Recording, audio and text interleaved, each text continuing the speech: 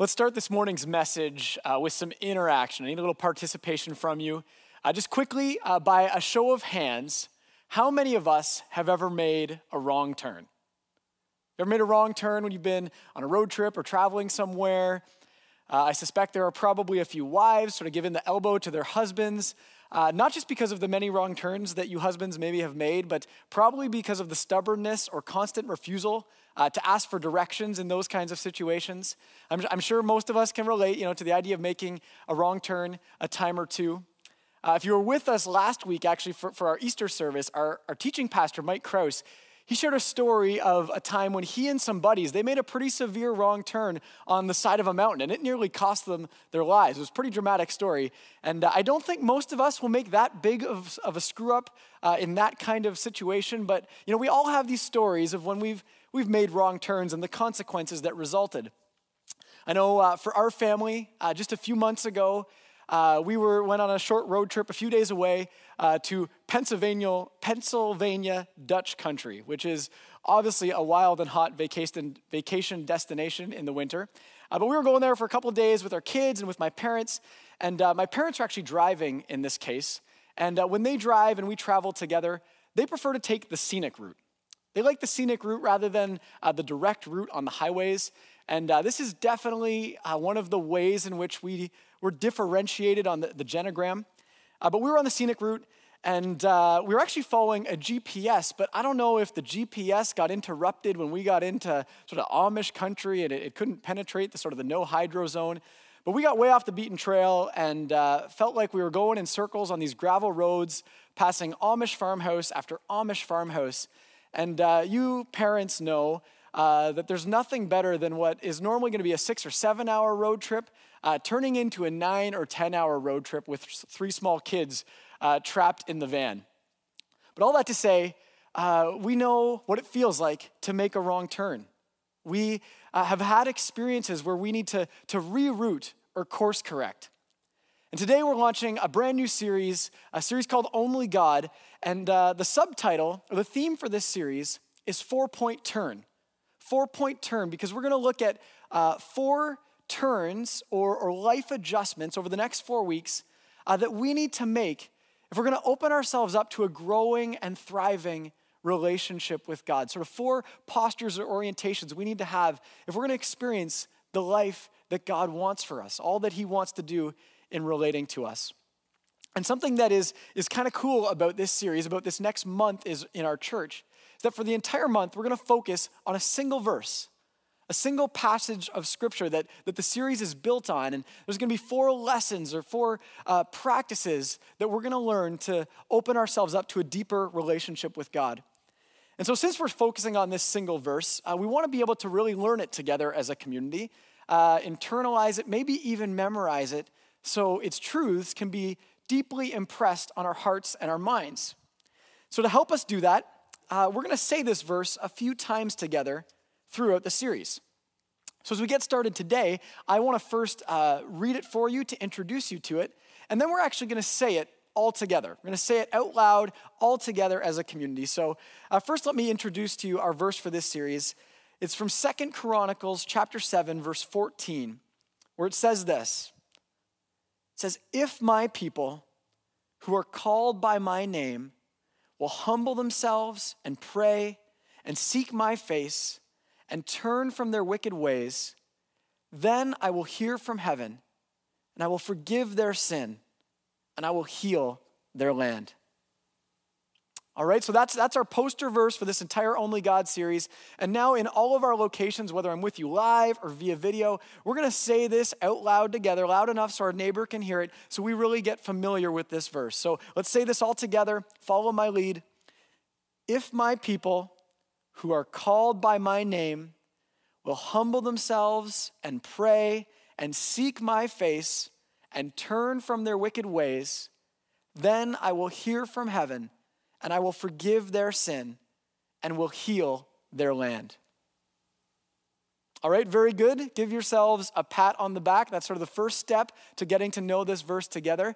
And if you're the type of person that has a personal sticker chart at home for all of your sort of life's greatest achievements, feel free to go home and put a gold star on your sticker chart as we have starting to get to know our memory verse. Now, to give you a sense for why we would choose to build this entire series on this passage of Scripture, we need to know a bit of the context for the story that this Scripture comes from, so that we can have the backdrop for why we would sort of focus on it for the rest of this series. And we actually feel like this verse relates significantly to our time and our culture and our lives. So to help us understand sort of where this verse comes from and why it's important, let me give you a bit of the background. In the story of the Scriptures, in the Old Testament, in the Bible, early on, God identifies the nation of Israel as his unique and chosen people. Sort of, he calls them out as his people, and he actually rescues them from slavery at the hand of the Egyptians. And God, as he leads them out of slavery, he makes a covenant with the nation of Israel. And we've talked about covenants from time to time around here. It's kind of this special promise. It's this capital P promise that God made with Israel. Made a promise to be their God, to lead them, to guide them, to relate to them, and ultimately to bless them in such a way so that all of the surrounding nations and the whole rest of the world would know who God is and what it means to relate to them. He wanted to sort of use them as this conduit to show the world what it looks like to live life with God. God made a promise to them that if they would remain faithful to him and relate to him in this sort of only God kind of way, that they would experience the fullness of life that comes from him. And at first, this went very well as God sort of established Israel as his people. They made this covenant, and they've sort of oriented their lives around him, let him be the leader of their lives, sort of increased their influence as a nation, and they experienced a rich and tangible relationship with God. But over time, what happened as Israel sort of began to experience the prosperity and the well-being and the blessing that God sort of put into their lives, from their newfound freedom and identity as a people, they began to actually start to feel independent and a little bit self-sufficient. They grew somewhat complacent with their relationship with God. Kind of began to feel like God was no longer as necessary as he used to feel. They began to pursue things that they wanted to sort of pursue all on their own, following their own selfish ambitions and desires. And God was no longer central to their lives. You know, it's very interesting how when life is going well, when things feel sort of all as they should be, or the trajectory of our lives feels like it's just kind of up and to the right, it's amazing how in those kinds of situations, it's easy for God to feel unnecessary. What's even more fascinating, though, is that God anticipated that his people might feel this way when it came to relating to him. And almost 1,000 years earlier than when the book of Chronicles was written, the verse that we're focusing on, God gave his people this warning in the book of Deuteronomy. Deuteronomy chapter 8, verses 10 to 14. God said this to his people before he led them into the promised land. He said, "When you have eaten your fill, be sure to praise the Lord your God for the good land he has given you. But that is the time to be careful. Beware that in your plenty you do not forget the Lord your God. For when you have become full and prosperous and have built fine homes to live in, when your flocks and herds have become very large and your silver and gold have multiplied along with everything else, be careful. Do not become proud at that time and forget the Lord your God who rescued you from slavery in the land of Egypt." You know, as God had led the Israelites into the promised land, they began to enjoy their fill, live in this prosperity and blessing, build fine homes and stockpile their wealth, pile up sort of the silver and gold. They began to forget who actually led them there in the first place, who actually was their guide bringing them there. They began to pay less attention to the commands and instructions that God had given them. They began to become proud in their hearts of who they were and what they felt like they had accomplished, now feeling as though they had done it all on their own. And they essentially began living life without God. As the story unfolds, their life without God begins to unravel into destructive choices and disastrous consequences, till eventually the entire nation is divided, and its leaders are dethroned, and the people of Israel were actually captured by a foreign nation and brought into exile and essentially left abandoned, having lost their influence, lost their identity, and lost their way as the people of God. And that's where we find ourselves. That's where Israel found itself when we pick up the story of Chronicles. See, Chronicles is actually a retelling of Israel's history, sort of a retelling of the story that I just described. But it was written while they found themselves in exile. And instead of sort of a history book designed to answer the question, how did we get here? This retelling of Israel's history was more intended to answer the question, how do we get out of here? How do we get out of this mess? How do we reclaim the life with God we once had? Where do we turn? Because there was that time when God was at the center of their lives.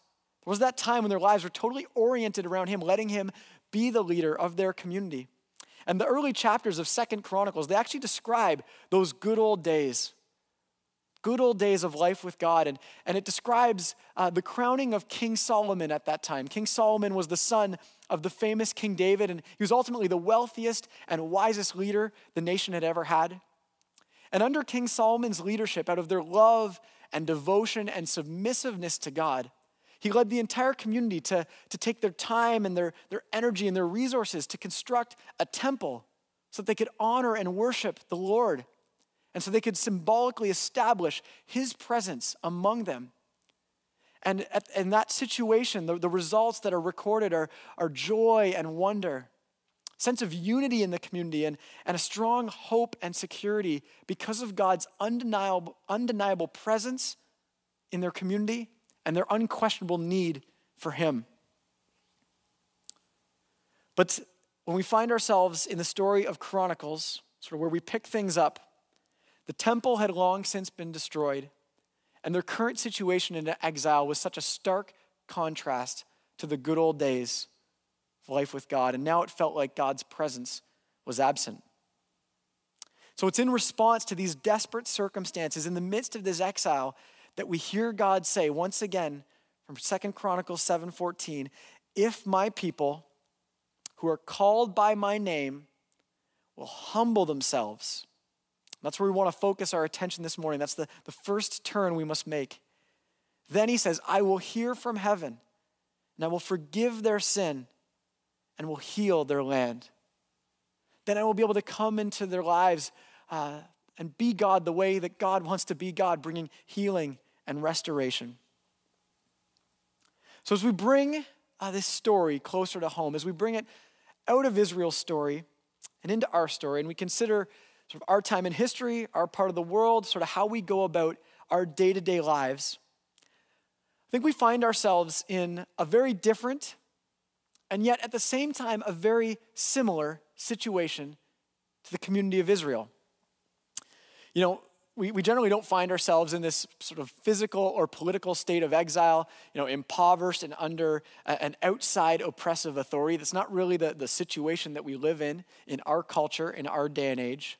Rather, we live in a culture of excess and abundance, and we have pretty much everything we need right at our fingertips.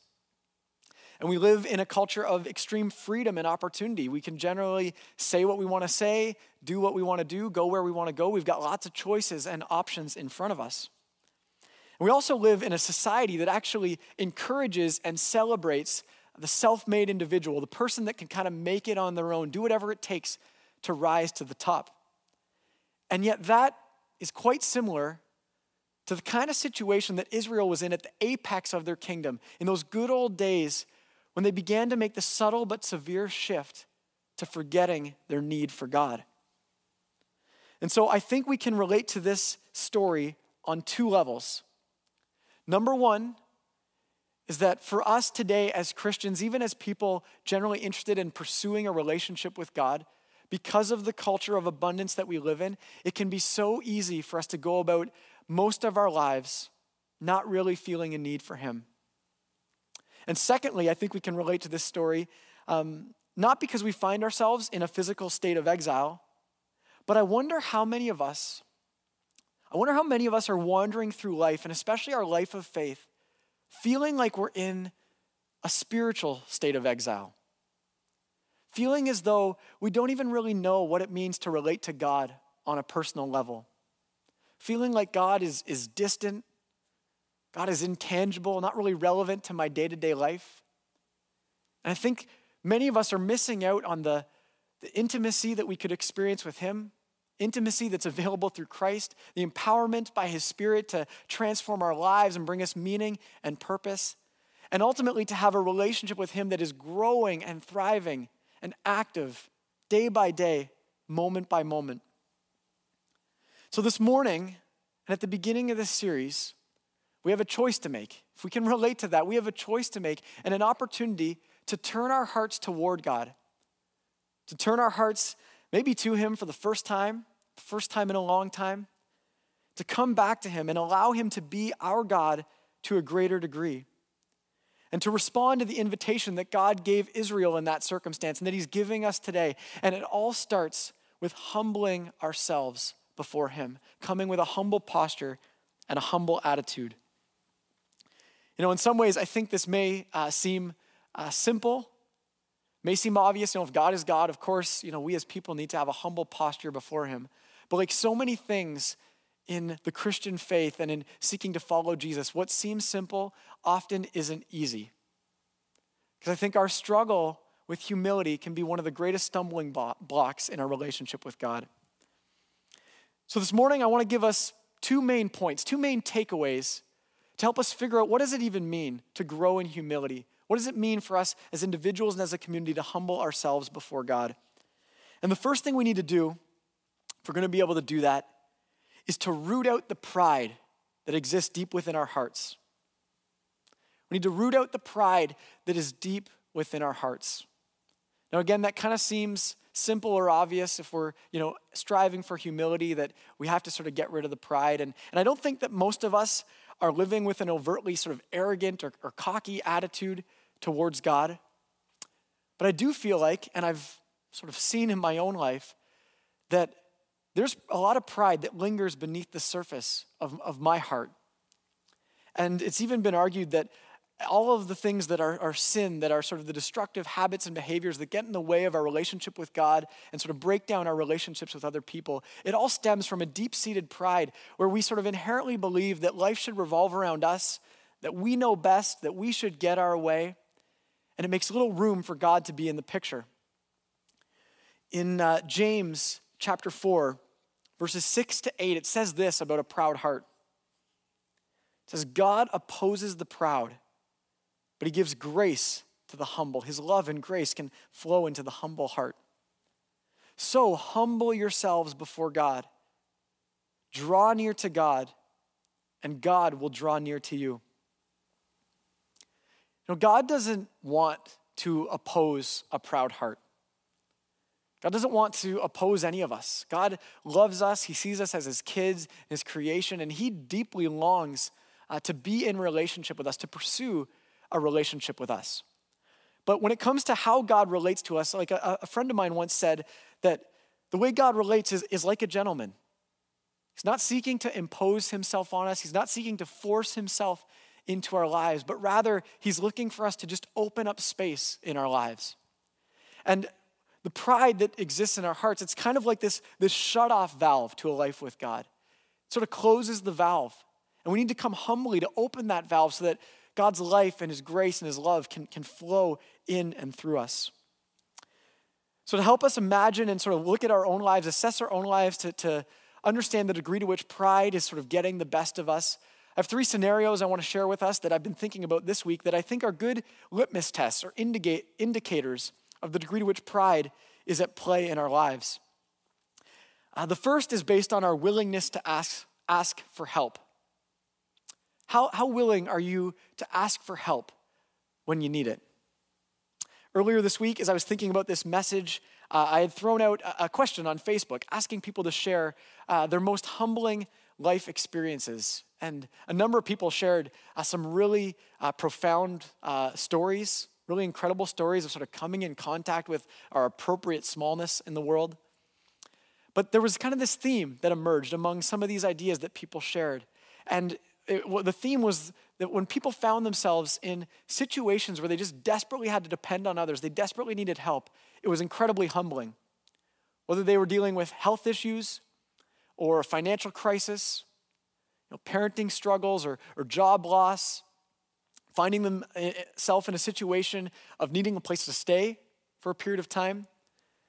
One person even shared a situation where their luggage was lost when they were moving to another part of the country, and for a few weeks they had to depend on total strangers for all of their stuff.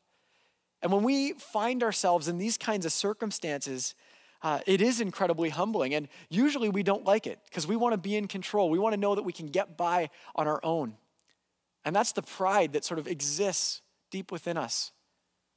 But when we allow ourselves to receive help, it sort of chips away that pride. And I think that opens us up to being willing to seek God's help in our lives as well. The second litmus test I'll share with you, it's kind of related to our willingness to ask for help. It's our ability to take correction.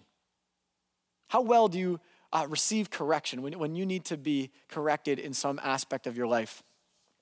A couple of weeks ago, as I was preparing some of the material for this series, actually specifically the surveys that we're distributing each and every week that I think have already been mentioned, that we're going to hope to have everyone in our community respond to help us understand how well you're tracking with our Sunday services and provide us some feedback on how we can make them more effective at sort of fostering this life and relationship with God. A couple weeks ago, as I was preparing those surveys, we had put in a bunch of work. I had shared them with our team. I was feeling pretty good about them. And someone in our team recommended that we get an opinion of some experts in our community, some people who have a lot of experience in the field of survey development, have been doing that in the world of academia. Thought, hey, we should get some of their feedback before we finalize this thing. So I thought that was a good idea. I sent it off to them and kind of felt like, we had done a good job. These things were in a good place. And there might just be a few tweaks. I had actually studied a bit of survey development when I was in university and thought, these things were in good shape. But what I found, as I've got some feedback, was that these surveys needed a lot of help. Some of the questions were kind of confusing. There was a lot of redundancy. They weren't necessarily going to be clear for people to answer. They probably weren't going to give us data that would help us make sort of effective or helpful decisions. And I at first wanted to get defensive. I first wanted to protect what I had done because I'd invested a lot of time and effort, and I thought it was pretty good. But it was quite humbling and frankly quite helpful to sit down with one of these folks from our community. They spent an hour with me, taught me some great lessons about survey development and question asking, and ultimately improved the quality of these surveys so that they can be more effective in sort of the health of our church family. Our ability to take correction is a good indicator of the degree to which pride is at play. And I know that can be a struggle for me where I want to sort of get defensive and protect work that I've done. But it's important to allow ourselves to get corrected when we can do better, when we can grow. So how do you do with that in your workplace? When you receive correction from your boss, maybe in your family, when a spouse needs to correct you in some way, maybe from a teacher or a coach, maybe even a pastor. I think all of these things are illustrative of how well we'll also receive correction from God. Third litmus test I'll give us, sort of engaging the pride in our lives, has to do with how we respond to success and failure. These things are all kind of interrelated, but when you experience success in your life, do you aim to sort of point the spotlight, make sure the spotlight is shining brightly on you, that everybody notices, you get all the credit that you feel that you deserve? Do you self-promote, on Facebook, or just make sure everybody's aware of your latest and greatest achievement? Or when you experience success, when things go well, do you try to redirect some of that credit? Do you try to point to other people who played a role in what you achieved? Do you give some of that credit to God, thanking him for the doors that he opened, the opportunities that he gave you? That's sort of the difference between a proud heart and a humble heart. And similarly, when you experience failure in your life, when you mess up and make mistakes, because we all do that, are you quick to blame, get angry? Or are you quick to apologize, to ask for forgiveness, to ask how you can do better next time? All of these things are reflective of the degree to which pride is at work in our hearts. And if we're going to humble ourselves before God, we need to be rooting that out. And it's a process. We need to be attentive to it. We We need to pray about it. We need to ask others to speak into it. But it's the first step in humbling ourselves before God. The second thing we need to do if we're going to sort of open this valve to a deeper relationship with God is we need to recognize our need for him in every way. We need to recognize our need for God in every aspect of our lives. You know, if you think about your daily life, your sort of ordinary routines, to what degree do you live as though you actually need God? To what degree does your life demonstrate sort of this I need God way of life? Or to help us think about this, let me ask the question a different way. If God suddenly didn't exist, if God suddenly sort of up and disappeared from your life, would anybody notice? You know, would anyone look at your life and feel like something has drastically changed? Would you even notice? A few years ago, a pastor by the name of Craig Rochelle, he's from the United States, he described a spiritual condition that he called practical atheism. Practical atheism, which essentially means declaring a belief in God, but living as though he doesn't exist. Declaring a belief in God, but living as though he doesn't exist. Living in such a way that if God suddenly up and disappeared, nothing would really change. It's an atheism not of belief, but an atheism of action. And I think this is one of the most dangerous traps that we can fall into in our 21st century North American Christianity. Because it's a situation not all that different from sort of the high point of Israel's success as a nation, where they began to forget that they really needed God. So as you think about your own life, consider how much do you need God? Are you living with an I need God mentality or an I don't need God mentality? You know, when it comes to your sense of entitlement, do you kind of feel like everything you've achieved and experienced and attained in life is because of you, because of what you've done, because of your strengths, your skills? Or do you recognize that God has played a massive role? And you didn't choose where you were born or the family you were born into or the time and the place, you know, certain job offers or coaches or teachers you had along the way. As well, when it comes to living an I need God sort of way of life, do you spend time in prayer throughout your day? Do you spend time coming to God, bringing him requests, asking him to intervene, asking him for his will to be done and sort of what he wants for your life? Or do you kind of coast through, not really feeling like prayer is all that necessary unless you're in a major crisis or tragedy? Do you look to God's word for direction, especially when you're making important life decisions of how to handle your finances or your budget, you know, where you should live or work or go to school, who you should date or who you might marry? Do you look for God's wisdom and influence and seek that influence from others who you know will provide a God-honoring perspective? Or do you just go with your gut, kind of go your own way, assuming you know best, or just making sure you want to sort of get your way no matter what and leaving God out of the picture? You know, the I need God way of life also appreciates the degree to which we need God to transform us. When you think about your character, your attitudes, how you treat other people, do you feel sort of a desperate need for God's grace and forgiveness because you know you've screwed up? You know you haven't always loved people the way you should? And are you longing for God to transform you, to make you more into his likeness, into his image? Or do you think you're just fine, sort of have it all together, don't really need much for change? Ultimately, this is what the rest of this series is all about. It's about learning to live an I need God way of life as a community. Learning to depend on him in prayer. We're going to talk about that next week. Learning to seek God's face, seek his direction, pursue him with our whole hearts. Learning to turn from our destructive habits and choices and ultimately to pursue God's ways so that we can be empowered by him. We can experience an intimate relationship with him so that day by day we can know how to actually interact with him and experience sort of the transformation that comes along with that. This series is all about allowing God to be God so that our relationship with him can grow and even thrive. And that's what I want for us. That's the journey we want to head on together over the course of the next month. You know, when it comes to my own life and the kind of course correction that I've needed at times in my life of faith, there's been seasons in my life, kind of a number of years ago, I would have found myself living as though I had this whole thing figured out. As though I had sort of a life of faith down to a T. And in fact, I even believed that that's what a life of faith was, that you kind of had to have all the right answers to all the right questions. Had to know how to orchestrate your life so that as other people looked at it, they'd say, oh yeah, that guy's got it together. He's got life with God all figured out. When I lived this way, I began to feel like my relationship with God became pretty dry and thin because I had very little sense of a need for prayer, very little sense of making sort of space in my day for God because, I thought I had my act together. When I was living this way, this is so far from the example that Christ set for us. Jesus came to earth and though he was God, though he had full access to all of the supernatural power that comes from God, he chose to be human. He chose to demonstrate to us what it looks like to depend on our Heavenly Father every day, moment by moment. And when you look at Jesus' life in the scriptures, you see all kinds of times where he just needs to get away from the crowds, get away from the noise, to be with God, to pray and to listen and to just spend time with his Heavenly Father out of a love and devotion to him.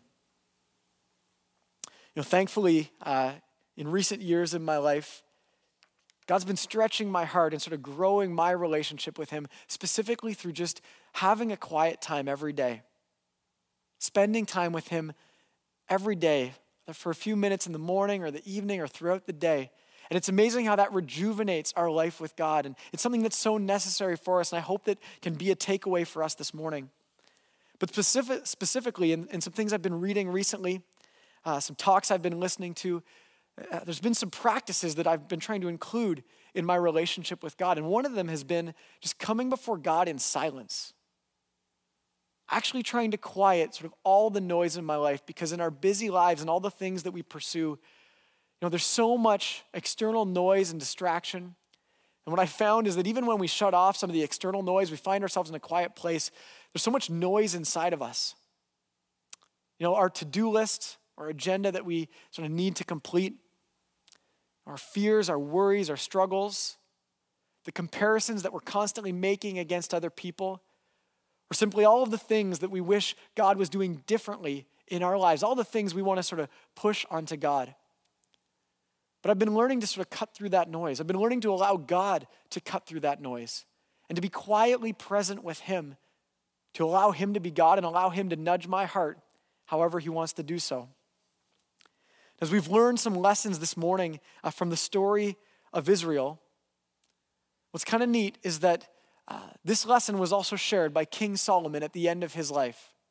So he was reflecting on his life and the plight of his kingdom in some of the ways that over time he sort of veered the community away from God.